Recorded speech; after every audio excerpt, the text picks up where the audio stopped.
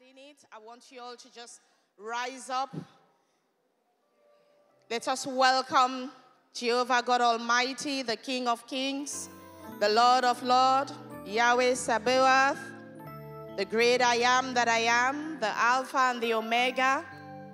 Let us be holy in his presence because he is holy. I want us all to start to lift up our voice to welcome the Father, the Son, and the Holy Spirit. Begin to serenade him with your worship, your praise, your thanksgiving. Lift up your voice and praise him. Worship him, adore him. Father, we worship you this morning. We bless your holy name. We give you all the glory, honor, and adoration. Father, we thank you for all that you've done for us today. We thank you for the miracle of waking up. We thank you for the miracle of going to bed at night and waking up this morning. We thank you for life itself today. Father, we are thanking you for the privilege of life. We do not take it for granted. We thank you, oh God, for all that you've done for us this week. Lift up your voice and thank him for Johnny Mercies, for coming here. You have your health, you have your well-being. Father, we give you all the glory, honor, and adoration. Begin to worship him, begin to adore him, begin to thank him. Father, we lift up our grateful hearts. You took us throughout this week. You provided for us. You protected us. You covered us. Regardless of what happened, you're here today. You're standing. You have breath. Father, we thank you for the privilege of this brand new day in creation that we have seen. We do not take it for granted.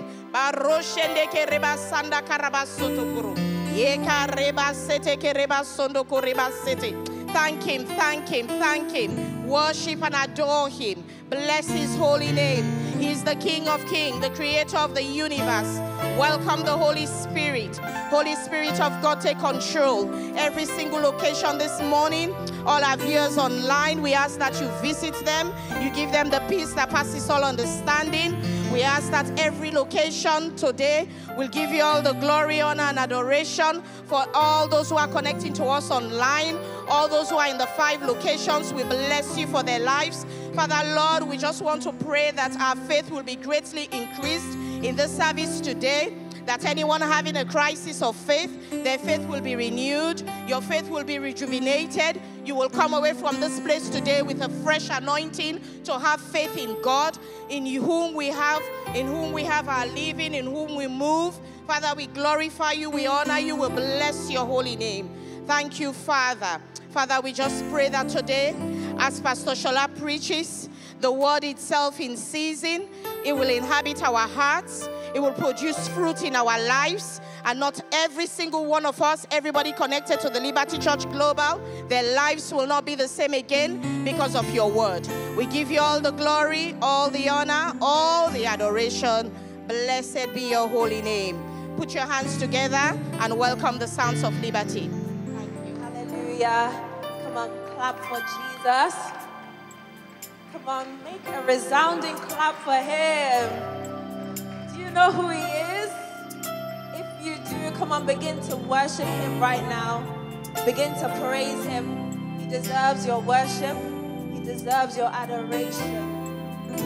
Thank you, Father. You reign. You reign over our lives. You reign over all the affairs of man. Thank you, Jesus.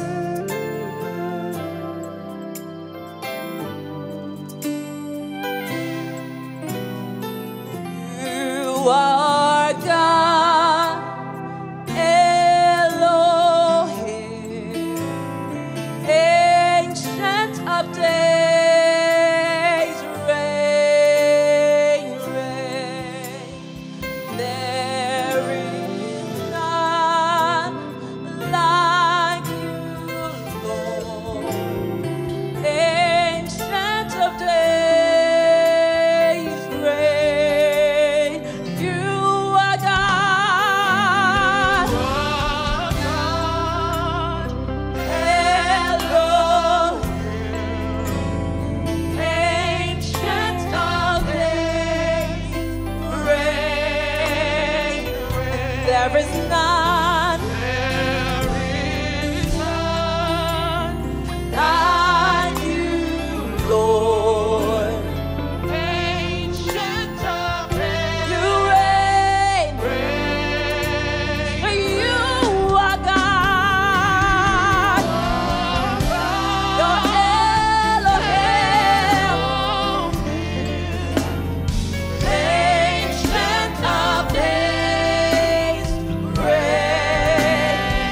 There is none like you. None like our God. Ancient of days. To you are God. You are Elohim. Ancient of days. You reign. And there is none like you, Lord. None can compare to you. Ancient of days. Lord, you reign. Come on, raise your hands in this room. Say, you are God. We raise you above all the affairs. We raise you above our lives. Lord, you reign. Lord, you reign. And there is none like you, Lord. There is none like you, Lord. Ancient of days. Oh, reign. Sing it out. Say, you are God. You are Elohim. Ancient of days. Reign. And there is none like you. No one can liken unto you. None can compare unto you, God. Ancient of days. Oh, reign. Say, ancient of days. Reign over our lives. Reign over our families. Reign over our work, oh God. Ancient of days. Reign. You reign in this church. You reign in this nation. Oh, reign. Oh, reign, reign, reign, reign. Oh, you reign. Ancient of days. Oh, reign, reign, reign, reign. Reign, oh God.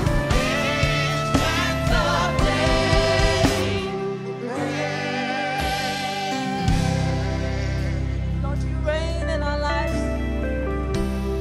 You reign in this church. You reign in this nation. Ancient of days. You reign, you reign. Yes, God, you reign. Thank you, Jesus. Thank you, Jesus. Come on, if you're clapping for Jesus, if you're really clapping for Jesus, let me hear it. Wow. Are you clapping for the King of Kings and the Lord of Lords, the sovereign God, the I am that I am? I want you to turn to your neighbor and say, good morning, good afternoon. I'm here to rejoice. Will you join me and rejoice in Jesus? Come on, clap those hands together.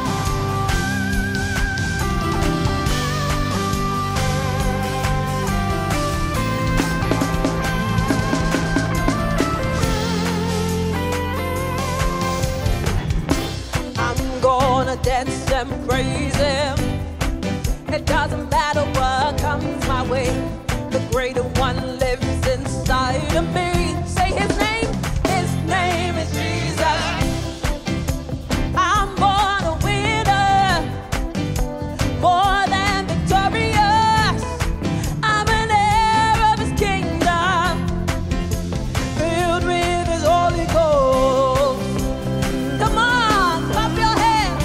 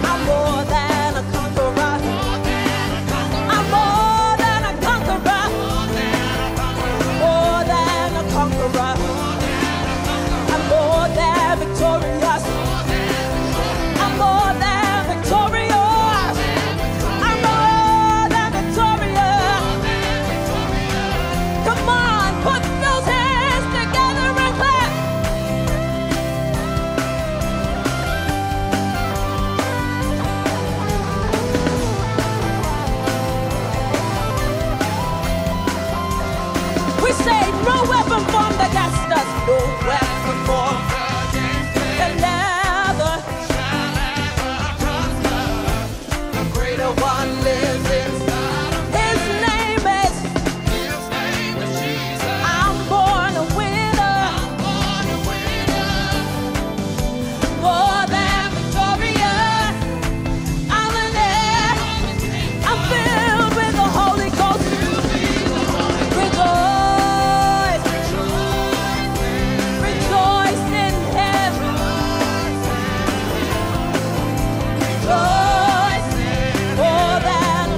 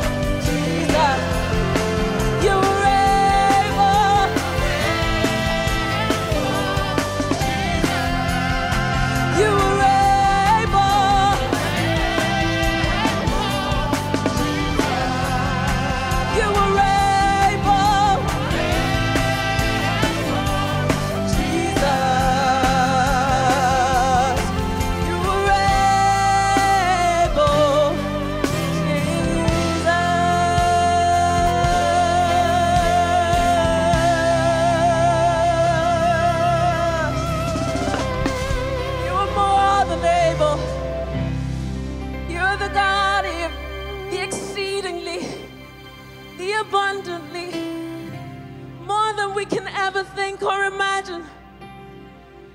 That is the type of God you are. A great God. There is nothing impossible for you to do. You cannot lie. What you say is what you do.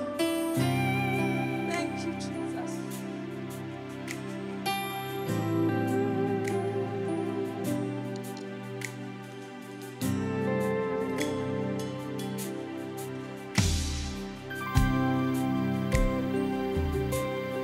Christ is my firm foundation,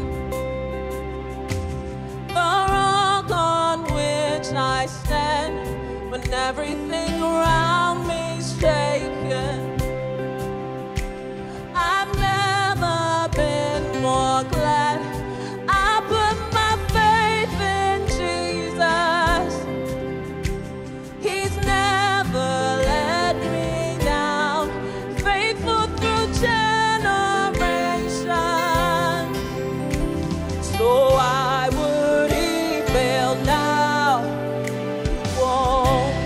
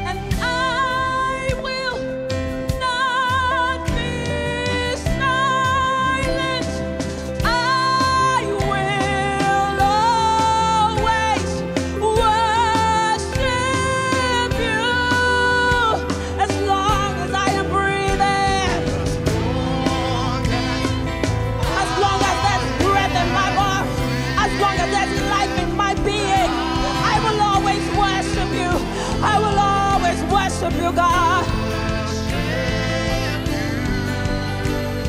Say, I will not be silent. I will not be silent.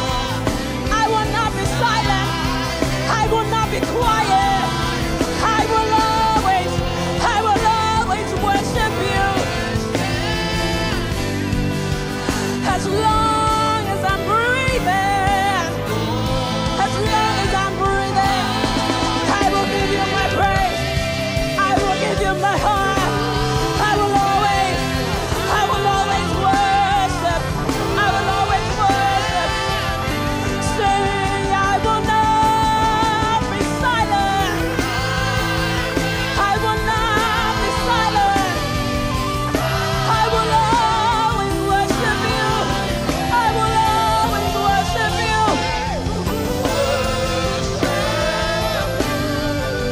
And as long as I am breathing, as long as I am breathing, God, I will always give you my praise.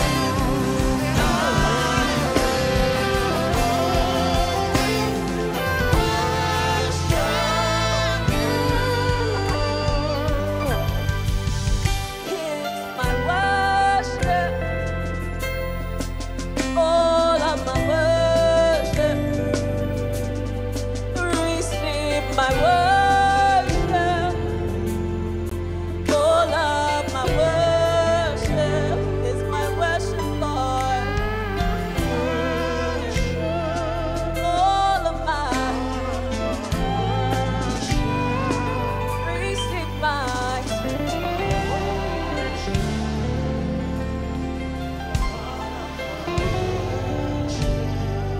Do you want to begin to give God that worship right now? Either in a praise, in a hallelujah, in a hand clap. You just want to raise that praise to God. That, Lord, I praise you. Lord, I worship you. You are worthy of all the praise. You are worthy of all the honor. If we have 1,000 tongues, they are not enough to praise him. So, Father, we raise our hands to you this morning, this afternoon, to say we thank you, to say we worship you, to say we exalt you.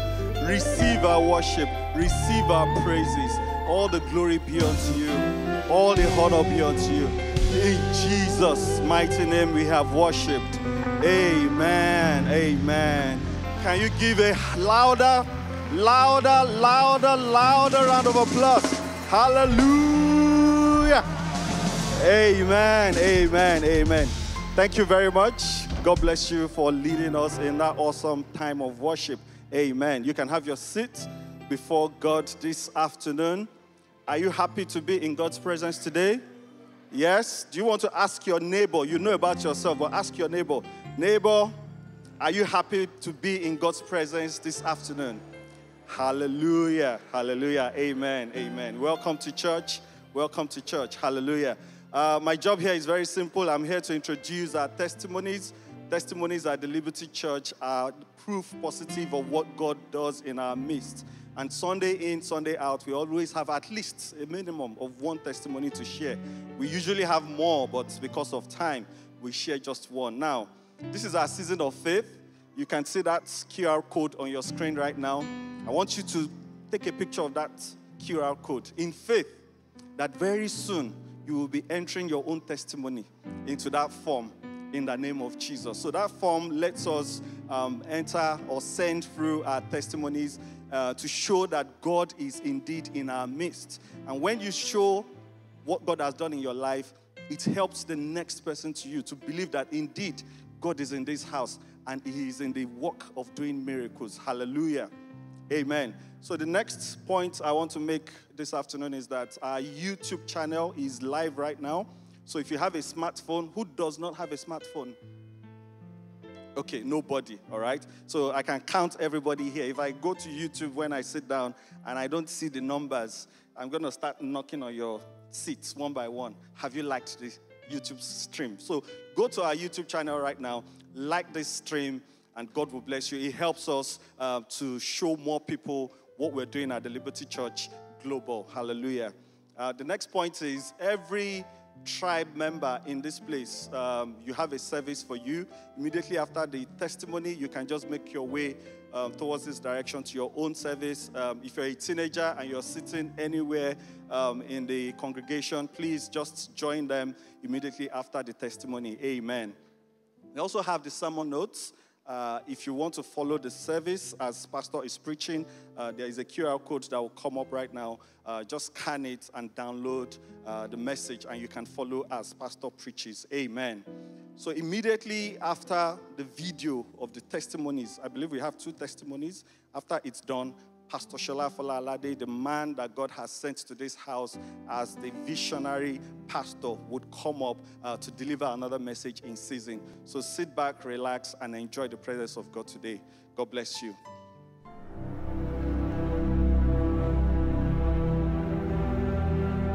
Hello, church. Here's my testimony. I have been seeking a promotion at work and noticed there were some openings for the next level. However, my line manager informed me that I still had to develop some competencies before applying for the role. I trustingly believed her and did not apply, not knowing she had consented that 3 other assistant managers on the same level with me should apply. I was so discouraged and started looking for alternative external opportunities. It was so bad that I missed a very important interview due to my mind not being settled at that time.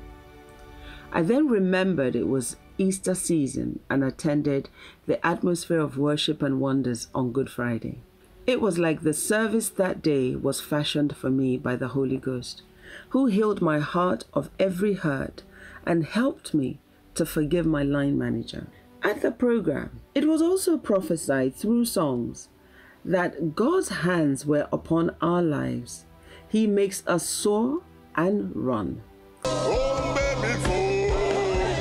Oh, baby, silent. Hallelujah. The hand of the Lord is going to come upon 70 people in this place now. I sang this song with the whole of my heart, as God reminded me. This was the song I played on repeat throughout my final year exams at university, and God used it to lift my spirits and build up my faith again. It was also prophesied that God would do something for us in the next 17 days, and I believed and said a big amen. In the next 17 days, somebody in this place is going to experience a turnaround. At our team meeting Friday after, our team's senior manager presented me and a colleague with an award, which was recommended by a senior manager in the business, whom we had supported on a project. He stated that if we did not support the project, it would have failed. He also called me to thank me specially. I give thanks to Almighty God for putting His mighty hand on my work and causing me to be honored this way. I believe it is the beginning of many more beautiful things to come in Jesus' name.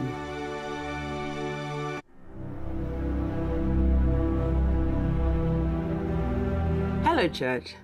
I'm here to testify about the goodness of the Lord for myself and my family. I want to thank God for His protection, for going ahead of my family, and for His faithfulness to His word. Throughout the month of power, there were many strange dreams and encounters that happened in my family. I acted on what we learned in church and decided to keep the fire on my altar burning even more. God reassured me that I and my family have a wonderful future with a happy ending. Psalm 37 and verse 37. And that as I look to Him, me and my family will be radiant with joy and will never be put to shame. Psalm 34 and 5. I was led to take communion daily until God told me to stop. At Atmosphere of Worship and Wonders 13, Pastor Sola walked by and told me he needed to pray against sickness in my family. At that time, nobody was sick. but I agreed in faith that all will be well. A week or two later, my dad came back from his travels and immediately became unwell. The ambulance took him to hospital, and when we arrived, we were told he was septic, and we came in the nick of time. He spent several days in hospital, but has recovered well, and we thank God as he is back home. I'm grateful to God for his prophetic word and for reassuring and preparing me ahead of what occurred. The enemy has been put to shame, hallelujah, and indeed my family and I are radiant with joy. To God be all the glory. Hallelujah. The enemy will be put to shame in your family. The enemy will be put to shame in your life. The enemy will be put to shame in your circumstances. Hallelujah. Hello, everybody. How you doing? I was going to say welcome back. I'm the one that went somewhere, innit? Bring you greetings from Houston, Texas. Amen. Amazing things happened in Houston. You know, when we have the time, we'll talk about it. But phenomenal things. Hallelujah. Thank God for the great things he's doing through the Liberty Church across the world. And I believe very strongly somebody here is going to be the next person to have the next big testimony. Hello, Croydon. How you guys doing? Hi, Canary Wharf. Hello, St. John's Wood. And hello, One Love people. Those are the people online. Those are the people who are, you know, various parts of the world. Some of them, you know, are in London, you know, and they'll be back here soon. And so we love you as you watch us online, and we're praying that anytime you have a chance, please make sure we get to see you physically. Amen. All right. So I believe strongly that this month is going to be somebody's month of celebrating good news. If you're that person, shout it loud, hallelujah. Two powerful testimonies, you know, seem simple, but, you know, the interesting thing is that they come from the atmosphere of worship, both of them. The first one was a prophetic word that came through a song. You know, every now and again, God gives a prophetic song. That one just happened to be in another tongue. Okay, but essentially the translation of the song is, the hand of the Lord is upon my life. He lifts me up. He makes me go faster, something to that effect. And as a result of that, the person kept singing this song, and then they saw the result or the effect in their life. Somebody here will ride on a prophetic song. And they will see the impact and the results in this year of extraordinary results. The other person, you know, when we have our supernatural services, I feel led sometimes by the Spirit of God to just go around, lay hands on people and all of that. And I laid hands on this person, and, you know, God told me to pray against sickness. And the person said there's nothing like that going on in their family. And I just prayed because I heard it. How many of you know that God sees what is about to happen? And her dad came back home septic. By the time an ambulance is coming to pick your dad up, you know he's ill. Now, septic means infection in the blood. And essentially, it's called septicemia. It's not a very good thing to have. You can have what you call organ failure as a result of that. But thank God, it was picked up in the spirit and addressed. I decree and declare that nobody here will go before their time. Amen. I decree that whatever the enemy meant for evil, God is going to turn it around for good. Amen. In Jesus' mighty name we pray. Amen. God bless you. Let's turn our Bibles quickly to the book of Hebrews chapter 11. We have some serious business to do today. I think we preached this message in the first service. I think it's going to be a bit different in this second service. I'm praying that it will have some more vavavoom. Hallelujah. Are you ready? Look at your neighbor. Say, you're looking better than I thought you would this morning. Can you please find something nice to say? Some people, when you say look at your neighbor, they just do like... The idea is to interact. Be a friendly neighbor. Look at them, please. Some people are still looking straight. Please look at your neighbor and say, You are looking good today. Okay, just say something nice. Say, God bless you. The Bible says to love your neighbor. I think we should start with the ones in church. All right. Hebrews 11, 33 to 40 says, who through faith subdued kingdoms. This is the retinue or as it were, an articulation of the resume of people who walked in faith. And it demonstrates the different ways they walked in faith. Who through faith, these people subdued kingdoms, worked righteousness, obtained promises, stopped the mouth of lions, quenched the violence of fire. Somebody is about to stop the bailiffs taking their possession. Somebody is about to stop their house being repossessed. Somebody is about to stop their children being sent out of school. Stop the mouth of lions, quench the violence of fire, escape the edge of the sword, and out of weakness were made strong. They became valiant in battle. Somebody is about to win every battle they face. They turned to flight the armies of the aliens, every demonic assault and alien against your life. You are going to turn them to flight. 1,000 will stand, come by your left hand, but it will not come near you. They will come in one direction, they will flee in 7 other directions. Then verse 35 says, women received their dead raised to life again. It seems like women have more faith than men do. Oh, Karabadis. I said, the women will receive their dead back to life again. You will receive dead marriages back to life. You will receive children who are tyrants or whatever. Back to life, back to functionality, out of dysfunction. Rebellious children back, and they shall serve God with zeal. That amen is too weak. And it says, others were tortured, not accepting deliverance, that they might obtain a better resurrection. Still others had trial of mockings and scourgings, and of the chains of imprisonment. I decree and declare that your faith will speak for you. Matthew 14, very quickly, verse 28 and 32. And it says, and Peter answered him and said, Lord, if it is you, command me to come to you on the water. So he said, come.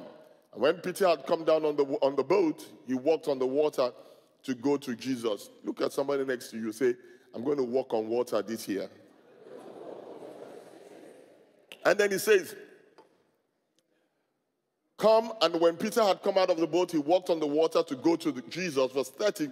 But when he saw that the wind was boisterous, be careful what you look at. He was afraid and beginning to sink. He cried out, saying, Lord, save me. Verse 31 says, and immediately Jesus stretched out his hand and caught him and said to him, O ye of little faith, why did you doubt? And then he says, and when they got into the boat, the wind ceased. I want you to take note that as soon as he stepped back into the boat, the problem stopped. Then because you guys have been great, and I've been away for a week at least, I'll give you an extra scripture. I usually give 2, I'm going to give 3. 1 Peter chapter 4, verse 12 to 16. Beloved, do not think it strange concerning the fiery trials which is to try you, as though some strange thing happened to you. Look at your neighbor. Say, whatever you're going through, you don't think it is strange. I don't know what it is, but don't think it is strange. Somebody else has been through it and come out and survived. You will survive. But rejoice to the extent that you partake of Christ's suffering, that when his glory is revealed, you may also be glad with exceeding joy. If you are reproached for the name of Christ, blessed are you. For the Spirit of glory and of God rests upon you. On their part, he is blasphemed, which means he is reproached. But on your part, he's what? Glorified. God will be glorified through you. Verse 15. But let none of you suffer as a murderer. Do not suffer as a thief, and I add, as a fraudster, as an evildoer, or as a busybody. Look at your neighbor and say, don't be a busybody. And then, just in case you think it's a mistake, it says, a busybody in other people's matters. Which means there were gossips even from those days. Verse 16, yet if anyone suffers as a Christian, let him not be ashamed, but let him glorify God in this matter. May the Lord bless the reading, but more so the doing of his word. Father, Lord, we pray by your Spirit that you open up our hearts, open up our spirits, open up our destinies as the word comes forth. Let the word of God bring light into the dark areas of our life and infuse faith like never before. In Jesus' mighty name we pray. Amen. Good afternoon, everybody. The title of my message is simply called, and I want you to tell your neighbor, say, don't let the enemy steal your faith. Please, don't say it like a title. Say it like you are really encouraging them. Say, don't let the enemy steal your faith. Hallelujah. This month is our month of faith, and 2 weeks ago, I opened up the month by talking about faith, and I spoke about the fact that God wants to do great things through us, and that without faith, it is impossible to do what? Please God. In fact, you know, the Bible actually puts it this way, that faith, what we call Christianity, or some other people will call our religion, is actually called the faith.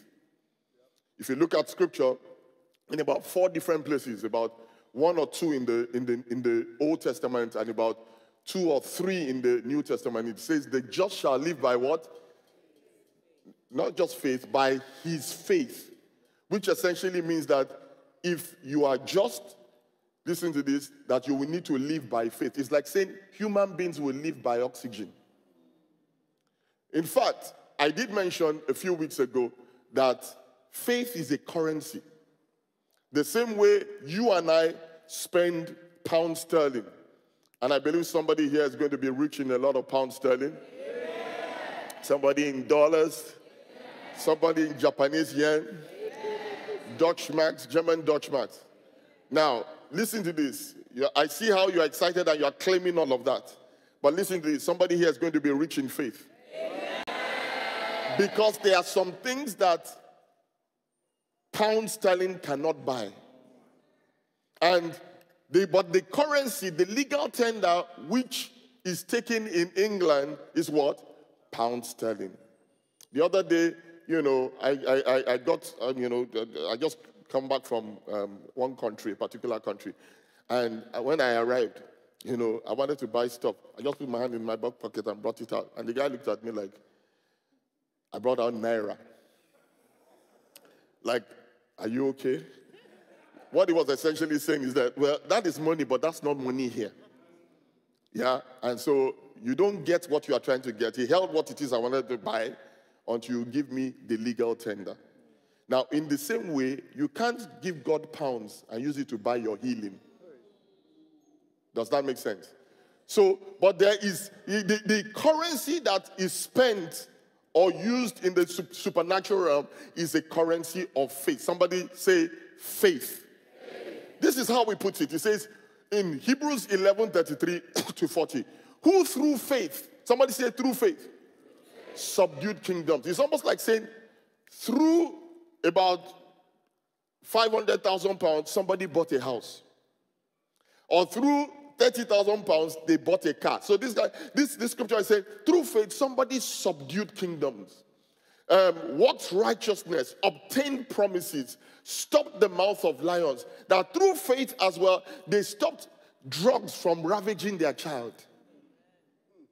Through faith, they stopped their husband from being taken by a strange woman. Somebody wanted to say amen, but they didn't want to say it loud enough. They quenched the violence of fire of being sacked from their job. Or when they were sacked, they stopped the violence of fire consuming them in unemployment. They escaped the edge of the sword of immigration. And out of the weakness, they were made strong, and so on and so forth. Let me say this. Essentially, a summary of this is, if we will fulfill the destiny of God that God has for us, we must accept that we will face many battles that will contend for our faith. What am I trying to say? Look at your neighbor. Say, he's talking about you. Listen to this. Is anybody here, let me put it this way. Is anybody here going through any battle at all? Put up your hand, if at all you're putting. God bless you. Let's see. If you're not going through any battle, let me pray for you. Okay. Has anybody gone through any difficult battle before? Put up your hand.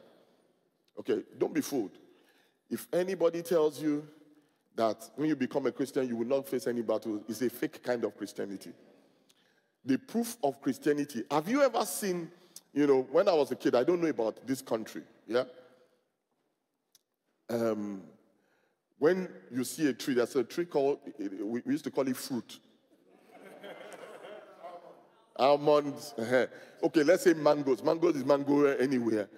It is only when you see a ripe mango tree that you see boys around it throwing sticks at it. Who knows what I'm talking about? They don't throw sticks here, I know. But we are hungry where I came from. And when we see ripe orange or reddish or whatever, you just see guys throwing sticks at it. Any tree that does not have ripe fruit, no sticks. Small wonder, sticks and stones have been thrown at you. You are ripe for something. Kayabata Sakada. There is something valuable. Nobody breaks into a bust bank, a broke bank.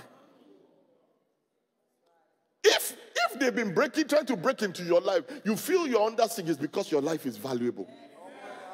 Look at your neighbor, say he's talking to me. And this is why Paul says in 2 Timothy verse 4-7, this is when he got towards the end of his life. I have fought the good fight. Ask your neighbor, what have you fought?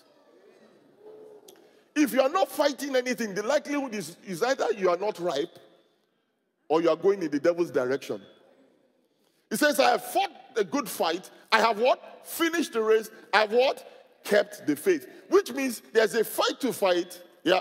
There's a race to run and there's a faith to keep. Do you know if you are not aware, you can run the race, finish, and you find out you left your faith behind. Which means there is a faith to what? Keep. What do I mean by that? So when we talk about the faith is your religion, but within the religion, there is a faith to keep. The faith, like I said, essentially is like your currency. Maybe another way to put it is you are traveling, yeah? I travel a lot, so whether to the US or whatever, each time I always have to keep checking. I do this. Do you know why? Do you know why I do that?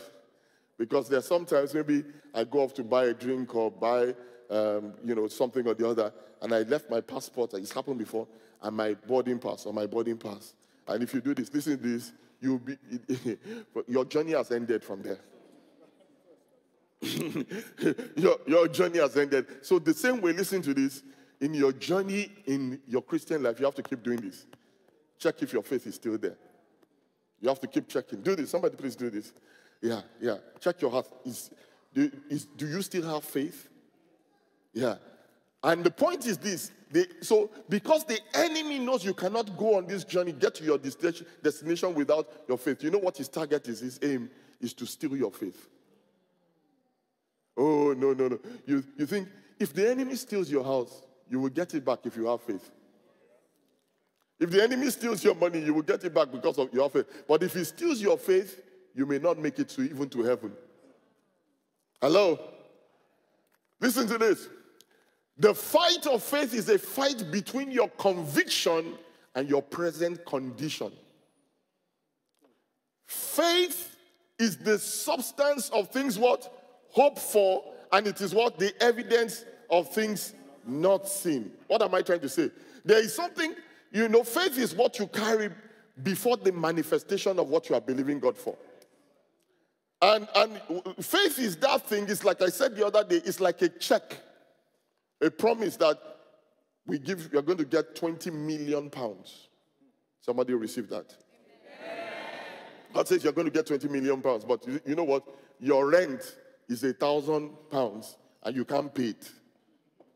And they are telling you, you have to leave this place.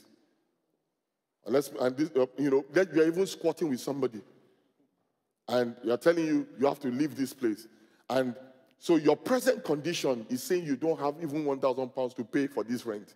But you have a check of somebody who is able, and he has integrity and also has ability. So what do? You say to them, he said, don't worry, I will pay it.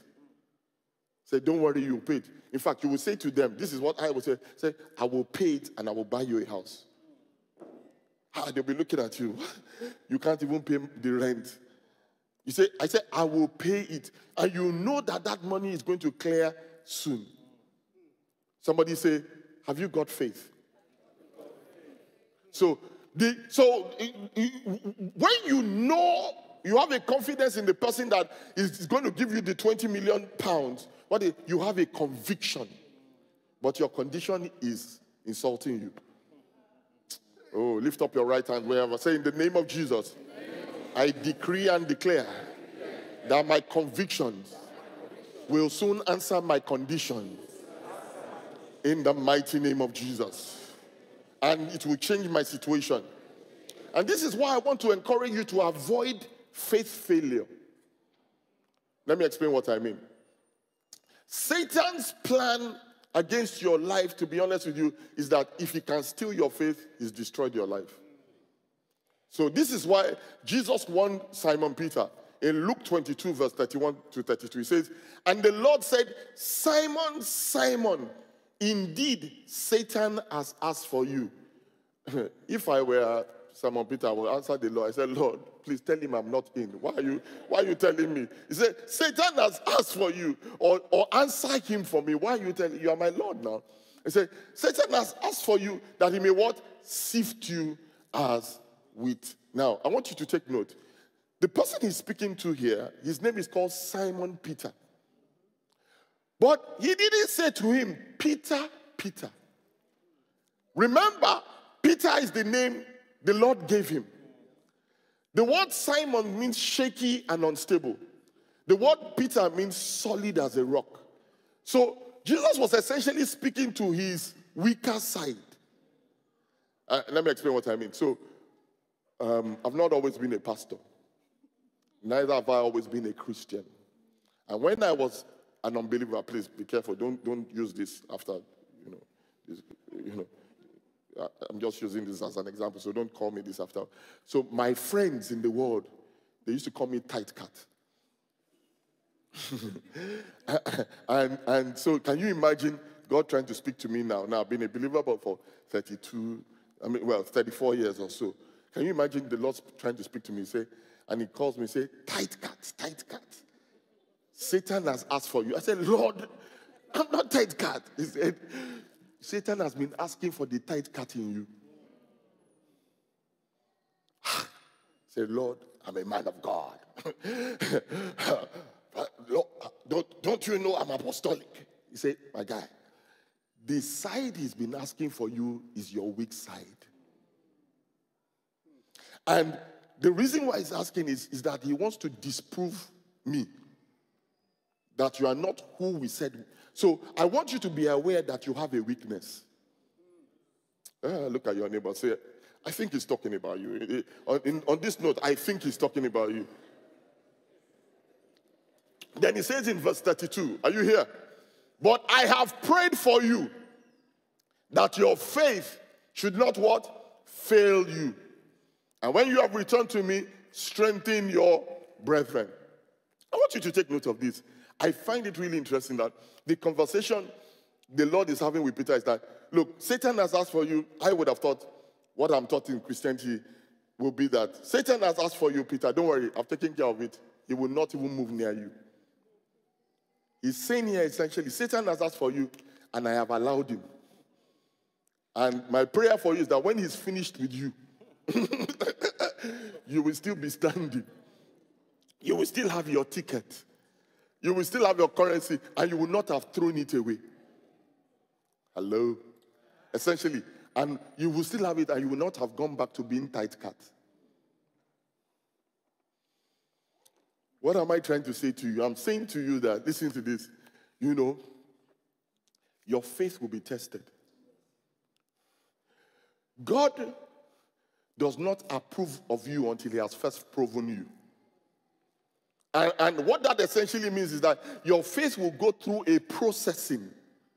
It's called a test of faith. And so that begs the question that, is your faith real? Look at your neighbor, ask them, say, is your faith real?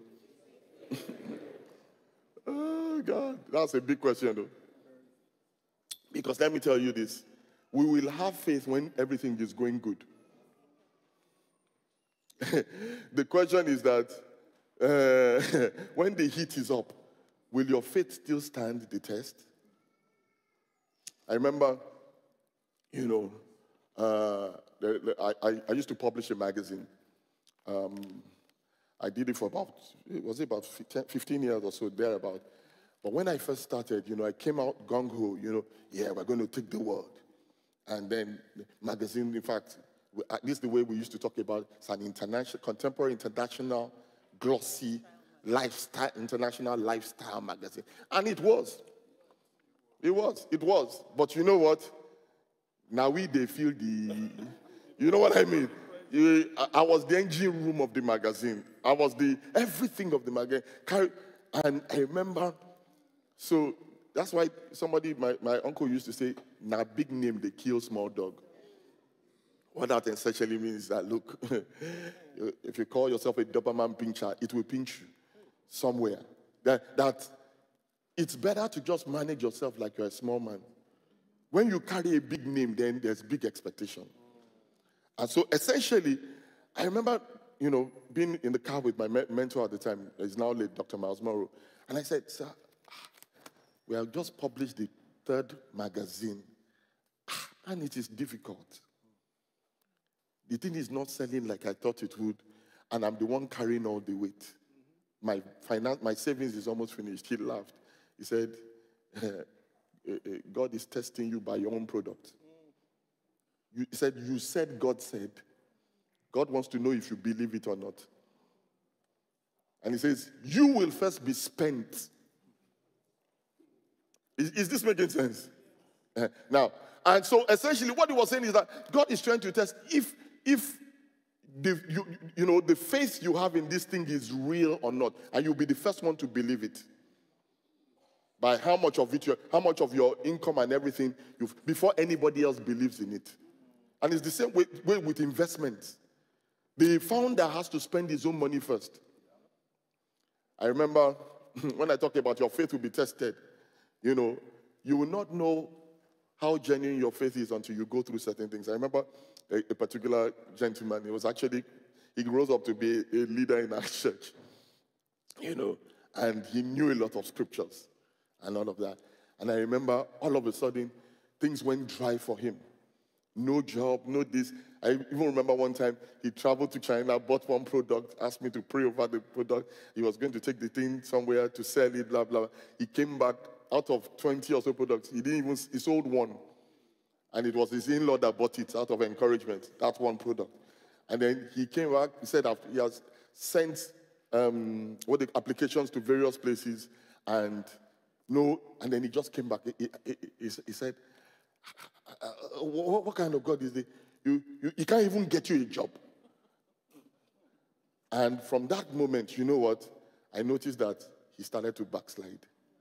Why? Because in his own mind, God was a God of jobs. God was a God of provision. And if God cannot even get you a job, then he's not a God worth following. So his faith failed him. What am I trying to say to you?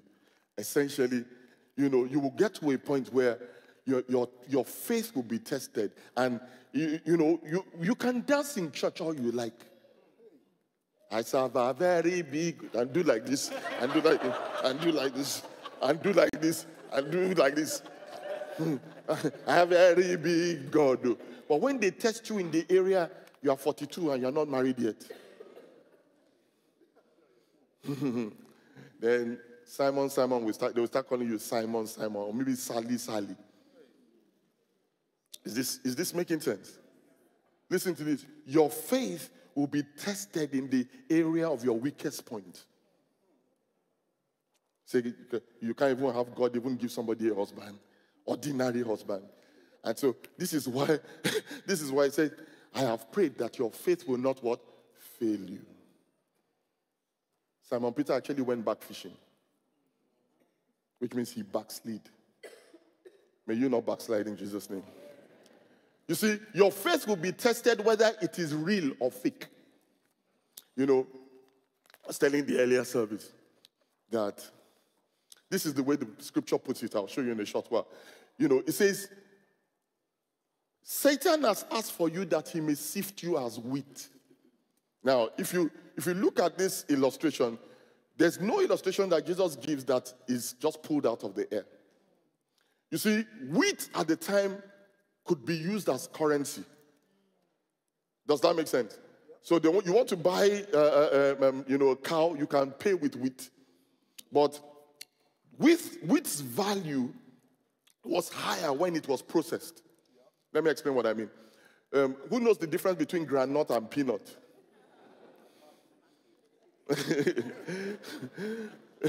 Somebody said it's packaging. That granite is, they put inside bottle. Peanut is inside.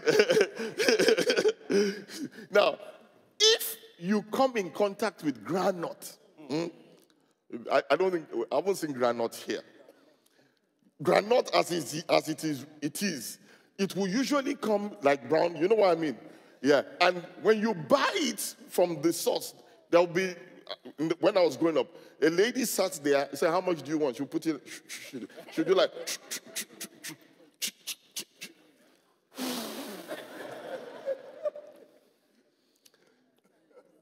there's a flavor that adds to. They don't have that one in Tesco peanut. You know what I mean? They do that. So you see, when you bought it with its husk. Okay? So the same way wheat was sold in its raw state like that with what you call chaff.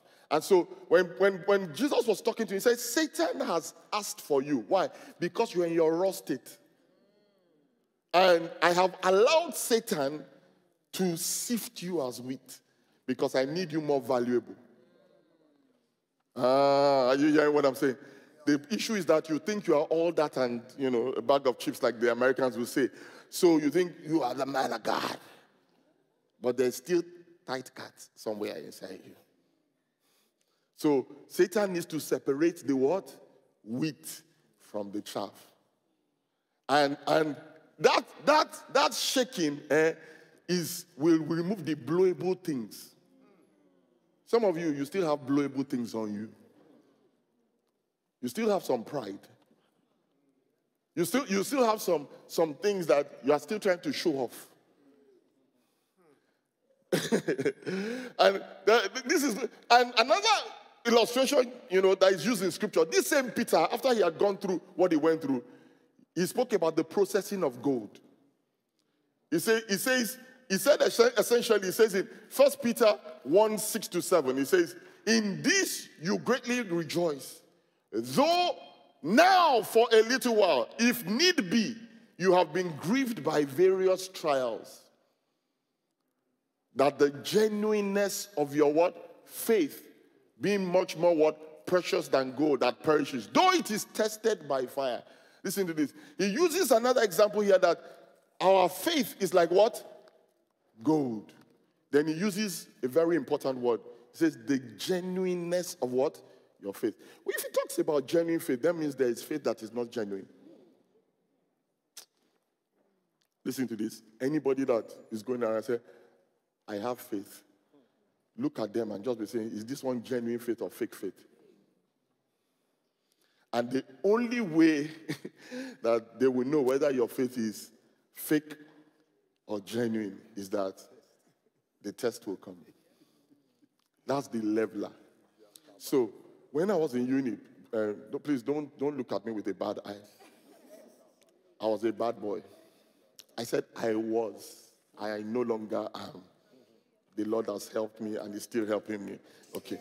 So I remember telling one story the other, yes, in fact, I won't even go. I remember I said something in one fellowship. This was 90 years ago. And at the end of the fellowship, this woman came up to me. She was like, my dad's friend. So you mean you did all those things? You know, you did all those things? Did your father know? I said, Ma, the Lord has forgiven me, ma.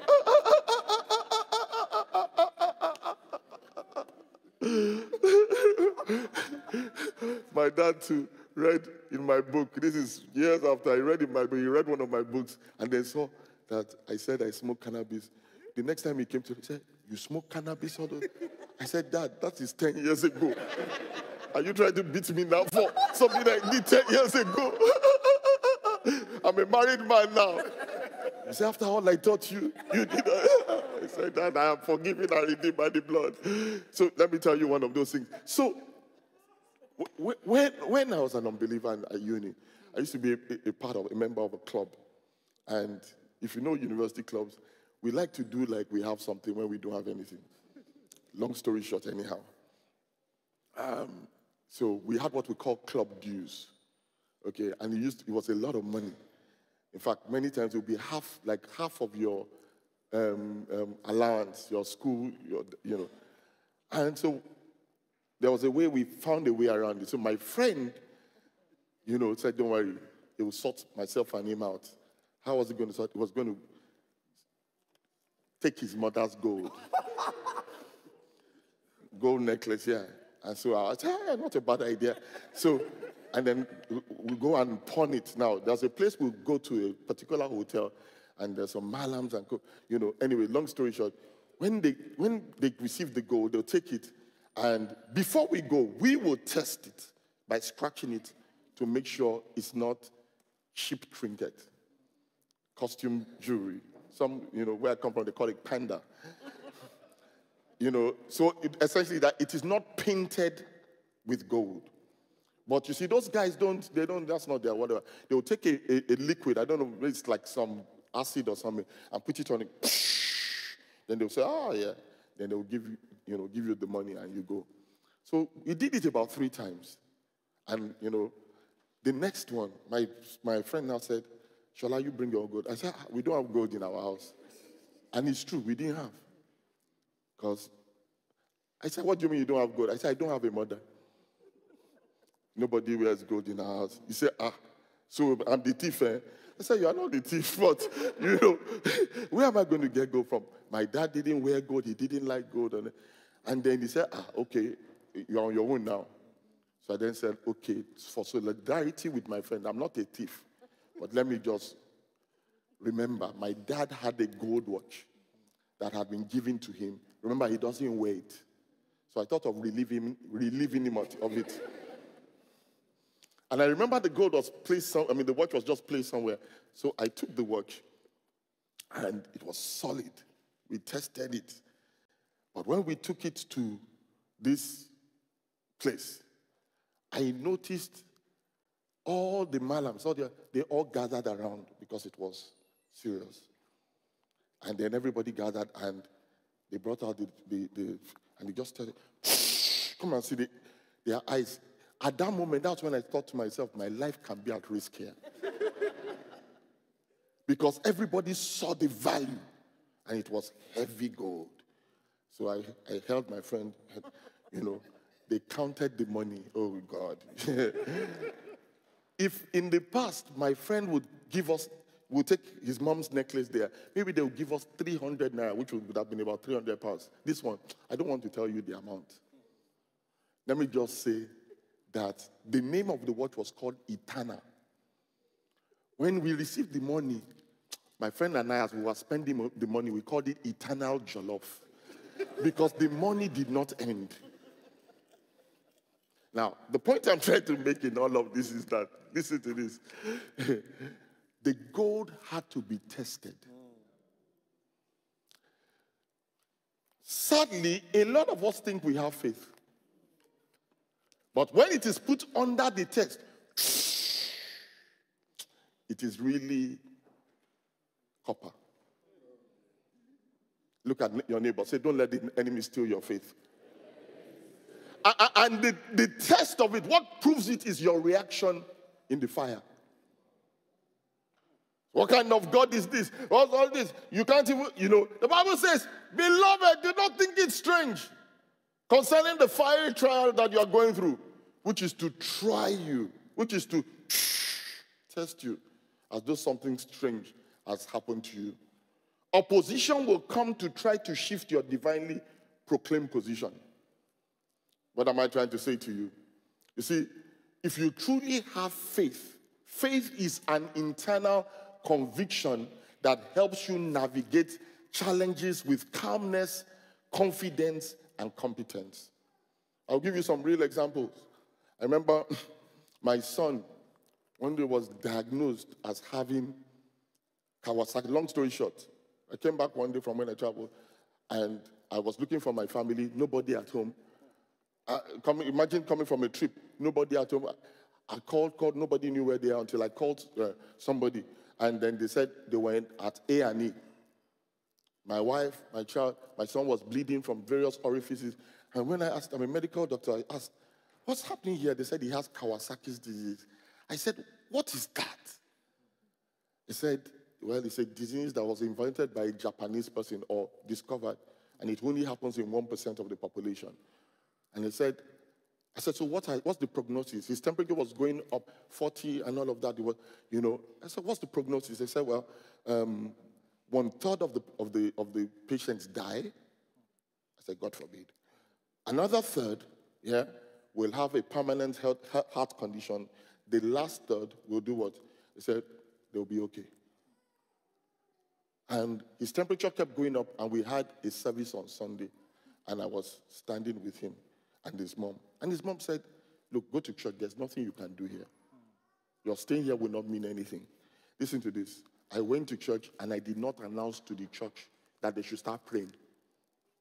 I didn't say, hey, everybody, my son, my lastborn, his temperature is gone. Let's pray, let's pray, let's pray, let's pray. You know what? I preached this message, and it was Thanksgiving. I danced Thanksgiving.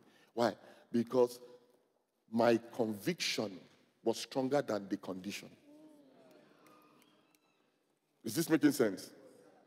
My conviction, listen to this, was stronger than, in fact, in the midst, so I had a quiet calmness and confidence with competence that this God that I serve will not fail me.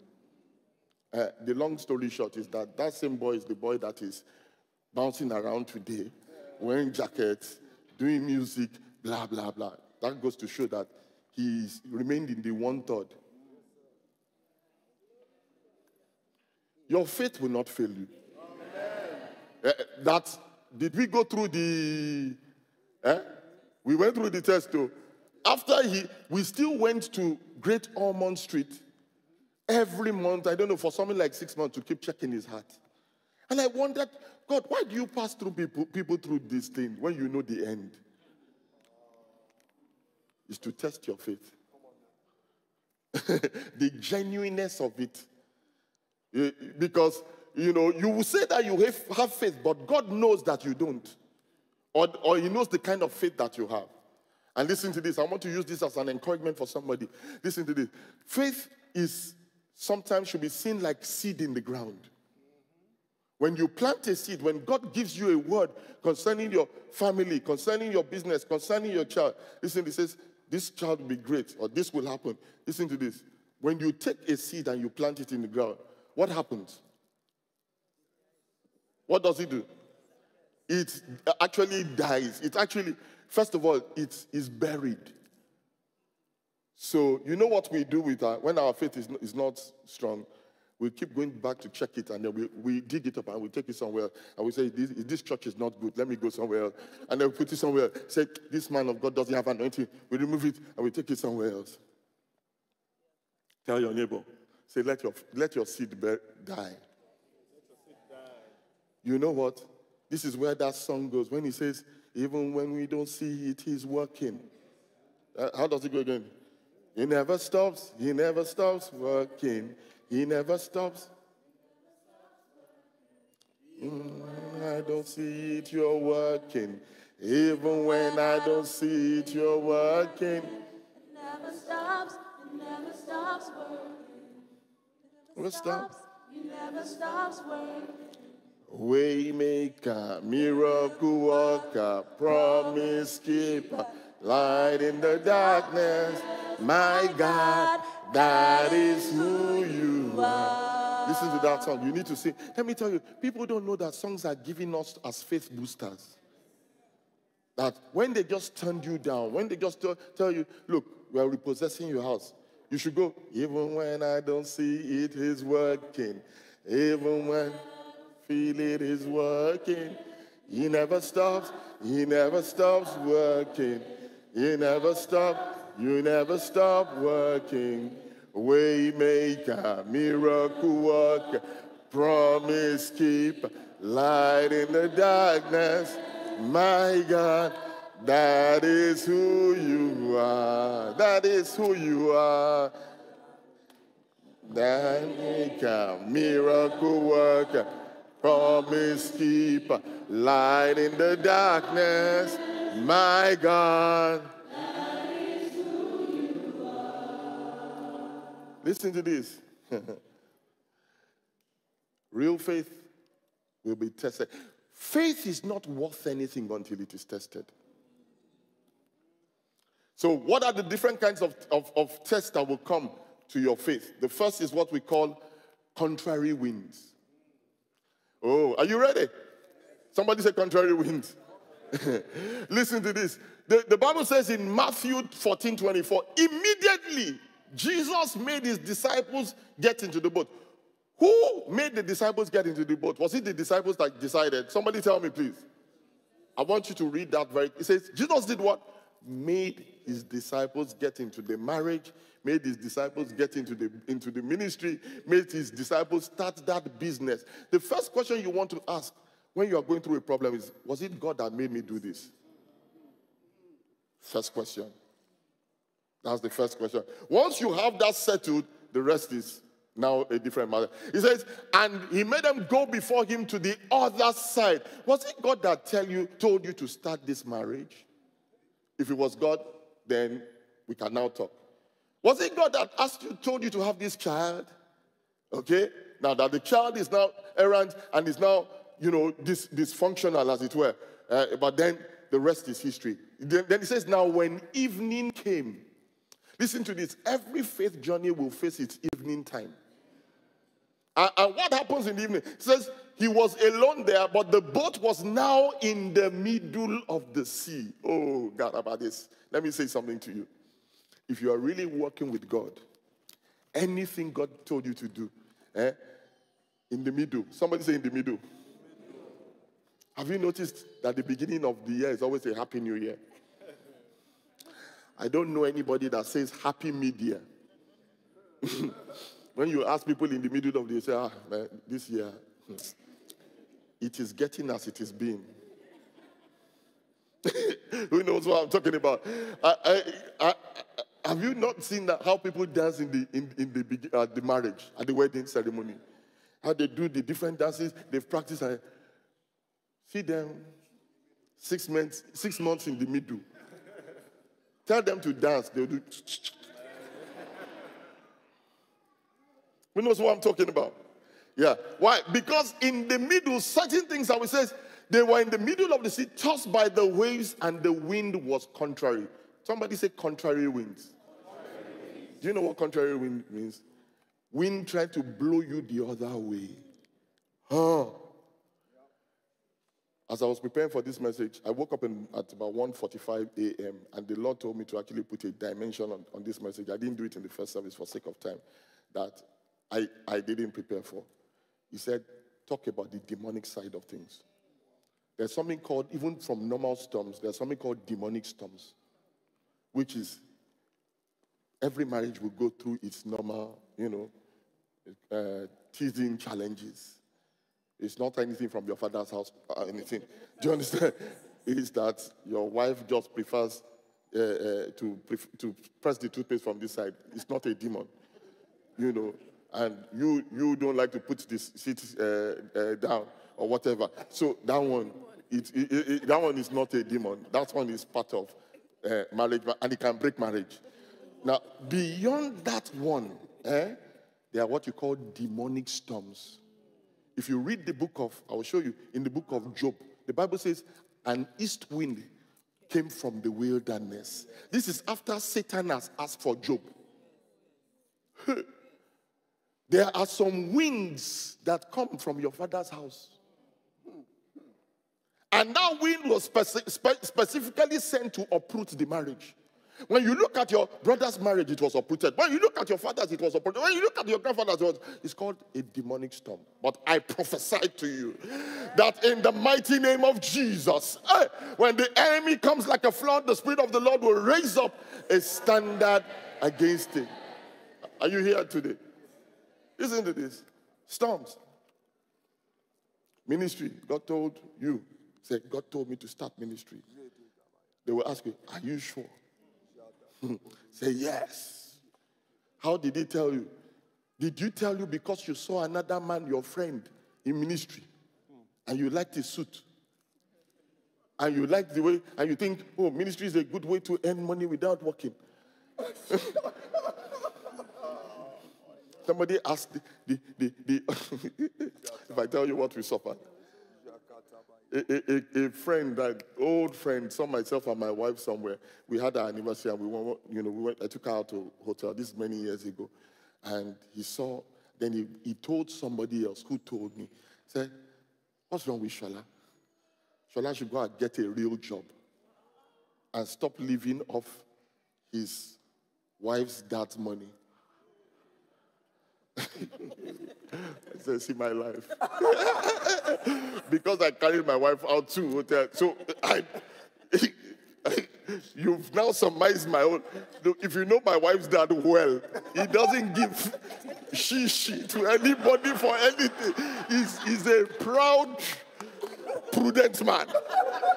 He hasn't even given us my wedding present yet. It's the truth. So now, can you imagine that insult? He can't reduce it. He said, I should go and get a real job. So what I'm doing is not a real job. Okay, so I just said to say that, But the point is, when you hear things like that, it will challenge. Then more so, when in the early days of ministry, things were really tough. And I remember I was invited to minister somewhere. And, my wife now told us, we have some bills. And the bills, and me, a man of faith. I said, don't worry, the Lord will sort us out. Meanwhile, in my mind, there's faith and there's faith. I had calculated that this weekend I've been invited to 2 places to preach. And the first place, they've lined me up Friday to Sunday to preach 5 times. So I calculated the last place I went to. If you calculate it, to 200 pounds, I said, the Lord has. It's the first law of ministry, never calculate. First law of ministry, do not count your eggs before they hatch, because they will break.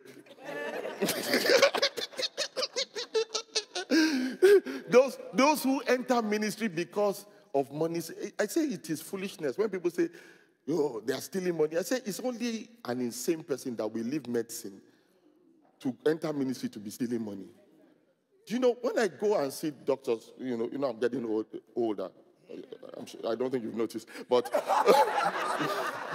but when you get older, you go and do some checkup, MOT and all. And when you go private, when the doctors give me my bill, it's a reminder sometimes that maybe I should go back. When they are charging you 700 pounds, 1,000 pounds for consultation, I said, look, medicine is more lucrative than ministry. Long story short, after we finished ministry, I just noticed the people just came to the car and they stood outside, so we were waiting. Hello. God bless you. Thank you. The customary thing is that you will see an envelope. No envelope. So I looked at his hand. I didn't see anything. So I said, okay. I just noticed they put a basket in the boot. I said, it's all right. So we now drove. After we drove, bye-bye. I waited till the car was out. So I told the driver, please wait. I went to the boot, opened the boot. When I checked the basket, apple, grapes, cookies, chocolate. Then I looked at the back, 5 alive. No, shishi.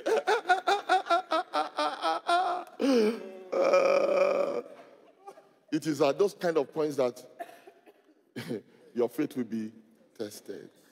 That did you hear God or did you hear you? That's when it became clear that, listen to this, we serve God and we die here. Listen to this. These days, when I even go to minister, I forget. Ask my wife. Even if after they've given me envelope, I forget the envelope in the jacket. It's when they are doing dry cleaning. That is how much my mind is off the thing now. God will test you. Are you here? Are you sure you're here? Listen to this. This is why, listen to this. Some of us need to sing some songs. Have you ever sung this song where you say, you are God alone from before time began. You are on your throne. You are God alone. And right now, in the good times and bad, you are on your throne. You are on the throne. You are God alone. Unchangeable. Unshakable, unstoppable. That's who you are. Listen to this. You know what? That song, many of us sing it because we love the melody. Can you sing that song when you paid a check and it bounced? You are God alone. From before time began. Which means, listen to this, your money failing does not change God being God. Can you sing that song when you expected somebody to live and they died? Does it change? You are God alone. In the good times and what? In the bad times. Let me tell you something. The Bible says that some people died in faith. Sadly, the kind of faith we preach today is the faith that is dependent on if it produces money. Or it produces, you say, you don't have a wife yet. That church you are going to is not working. Though. Try this one here. Try this one here. Bros, sis. The fact that she is not married yet or that she does not have a child yet and she's still standing shows she's in faith. Am I talking to somebody today? Hallelujah. That the guy is still in that business shows that he's still in faith. Listen, the number 2 point is the giants in the land. Who are the giants? The giants are the things that will come to mock you. There are situations that, that will mock, that you are here, you too. You too. People are talking about planting church. You too, you came here to start church. If you know what we fought in Houston, oh, it's another story. I raked for them. Breakthrough night. I said, you people, you are not serious. I'm not coming back here.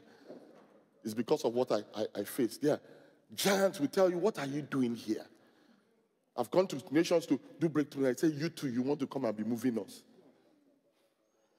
For sake of time, I'll tell, so I trained as a medical doctor. So while I was a medical student, I knew when I gave my life to Jesus, I didn't read my books. Again, like as I used to.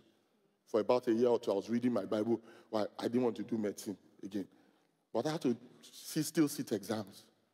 So I told the Lord, I said, please, help me pass this exam so I don't disgrace you. The Lord said,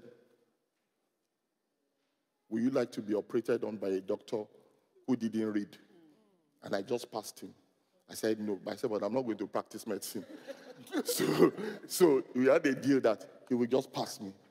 Okay, so anyway, long story short, God told me I would pass the exams. I heard it clearly. And then I go on a word round, okay? And while I'm on the word round, I just stand, and word rounds, your consultants will ask you questions and stuff like that. So the consultant asked a question. It was a general question.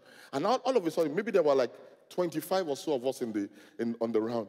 He just pointed, say, you, behind there, answer that question. I was about to answer it. I actually knew the question. I confess, I didn't know the whole book, but I knew that one. And before I answered the question, he said, he didn't even wait for me to answer. He said, you will fail this exam. Say, you use that, you will fail this exam. You don't know any. I didn't even know he knew me.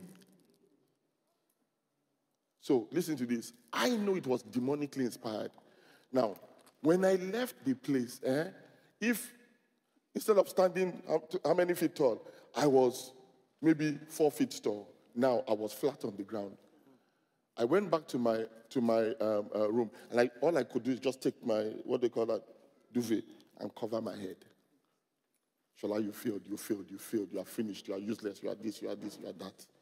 And then all of a sudden, it hit me that this is how Goliath spoke to David.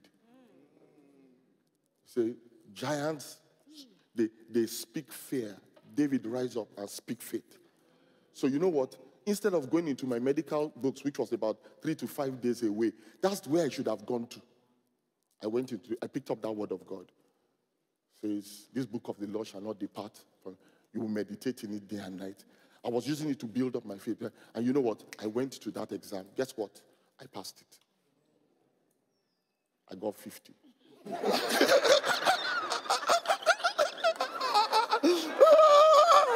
Why are you laughing? I passed.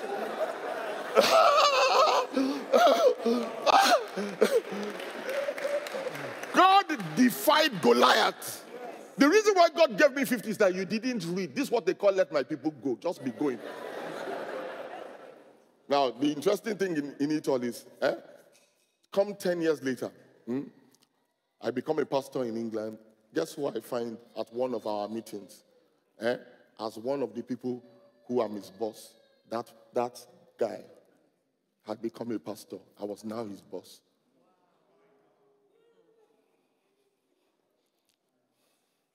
Number 3. Are we still on?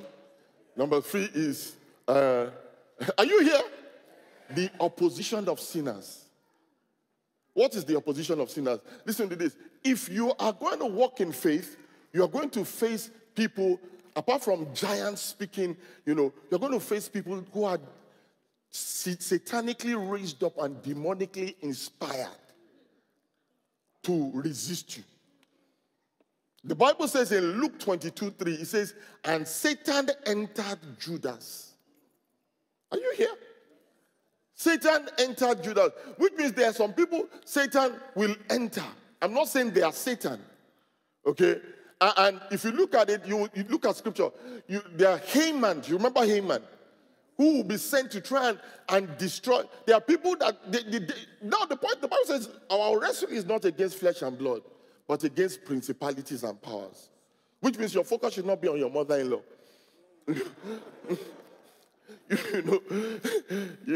God bless mother-in-laws, but people tend to blame everything on the mother. They say the mother, she's a witch. I'm like, what's all this? Every mother-in-law is a witch. How can that be? No, but the truth of the matter is that Satan will raise people. We see that with Nehemiah, with what do they call it? Tobiah and Sanballat. We see that with Herodias. People who, listen to this, have you ever heard of the boss from hell? Not every boss is from hell. Some of it is just your bad behavior. You're always late, and then you are saying it's the boss from hell. God actually sent that boss to help you. Hallelujah. But the point I'm trying to say is that there are some people who the enemy raises to actually try to scuttle your faith. It's persecution.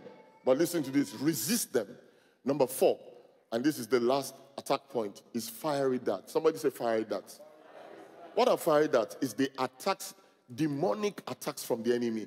Listen to this. If scripture is real. It says in Ephesians 6:16, above all, somebody say above all, taking the shield of faith with which you will be able to do what? Quench all the fiery darts of the wicked one. What are fiery darts? Essentially, darts with fire. So they are not just arrows. They are arrows with what? Fire. And what are these arrows with fire? There are some arrows the devil will shoot at you. I mean, the other day we had a breakthrough night, and I saw an arrow shot at somebody, and the person wasn't even in the service. The Lord opened my eyes and said, there's this person. I mentioned the name of the birth date of the person, and then I said, I saw an attack on that person's health. It was later on, the person wasn't at the service. The person came and told me, he said she had just been diagnosed, I think a month prior, that she had cancer of the breast. And what I saw was that an arrow had been shot. Now, how many of you know that most people will run around and say, what does the Bible say we should do? Please, can I have my whatever? The Bible says when you hear a thing like that, it says, take your shield of faith. It doesn't say run to your pastor. It doesn't say take the pastor's shield. It says your what? Shield of faith. Which also, when you have a dream, something comes to you in the night and says, we will destroy you, we will kill you, your child will whatever. Listen to this. What does it say? Take your what? My question is, do you have a shield? With which you will use to quench the fiery darts of the evil one. Listen to this. I mean, I don't have a lot of time. I'll tell you a few things. I mean, a number of years ago, one of my parishioners' father called me from Nigeria and said, he was very calm. He said, Pastor Sola, early in the morning, he said, they say the doctors are saying that your daughter has gone mad. Eh? Me, I don't have a daughter. I have only 2 sons. And then he said, his daughter is calling my daughter. He says, well, I know that your Lord is able. He says she's in so and she's in the house now, blah, blah, blah. I say, so he left it with me. By the time a father is calling his daughter your daughter, you will know you have work. So you know what? He said she'd lost her mind. Nobody could communicate with her. Now, when people come to give me bad news like that, somebody's in the hospital, I don't rush them. You know where I went to? I went to the bathroom. And I opened up the water for a soak. Pastor, somebody has gone mad. No, I went to my place where God speaks to me. And I was in the bathroom and I was praying. And then while I was in the bathroom, I heard a word from God. Said, go now. She'll be healed. Do you know, I jumped out of the bathroom almost without cleaning myself because I didn't want to lose that word. And I went there. And this lady was, when I got in, I'd already sent my assistant pastor in advance. He had gone there. By the time we got there, I saw him outside. He had first of all come, he said he prayed and nothing happened. So he said, what should he do? Should he call the ambulance? I said, don't call anybody. So I just noticed he was outside speaking the dog, Shakata, which is okay. Yeah? So I got inside, and when I got in, I saw the girl, and she was just, I called her name. Let's say her name is Betty. I said, Betty. She did like, I said, Betty. She did like this. And then I said, do you know me? She didn't know who I was. So I said, well, the Lord said, right now the condition is saying you have lost your mind. But my conviction is saying that you will gain your mind back. So what did we do? I stood based on my conviction. I actually shut my eyes. Now, don't try this at home. If somebody is insane, don't shut your eyes. Keep one eye open if you will shut anything. You know, I shut my eyes. Why? Because I did not want to look at the boisterous wind. If I saw her doing like this, or this is why I don't rush to the hospital when they say somebody is ill, because you will bring me to your level. I'll be looking at what you are looking at. It may take me 2 or 3 days. It took Jesus about 4 days to respond to Lazarus. Why? He didn't want to be brought to their level. You want me to rush there. So my question is, do you want pastoral care or do you want healing? Ooh. So listen to this. I was ready for that thing. My shield was ready. And so when she was doing her highlight, I just said, Father, Lord, we thank you. In the good times and bad, you are on the throne. You are on the throne. You are on the Karabadas. Unchangeable, unshakable, unstoppable. That's who you are. I was focusing on who God was. You know what? I said, she just realized, Pastor, what are you doing here? I said, what am I doing here? That means your senses are back. Take your shield of faith. An arrow was shot at that girl's mind. But God used me. I'm not do you understand? At that point in time, to stop it. What has been shot against you? And what are you saying? Let's stand up and pray.